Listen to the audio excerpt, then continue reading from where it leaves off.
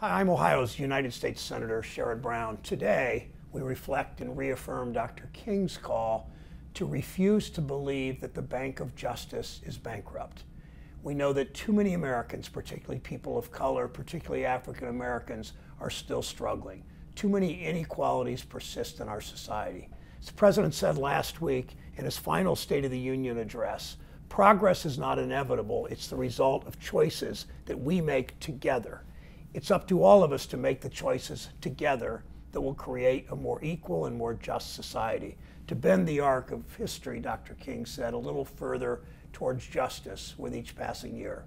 That's how we honor Dr. King. That's how we continue the legacy of Dr. King in our own time. Thank you so much.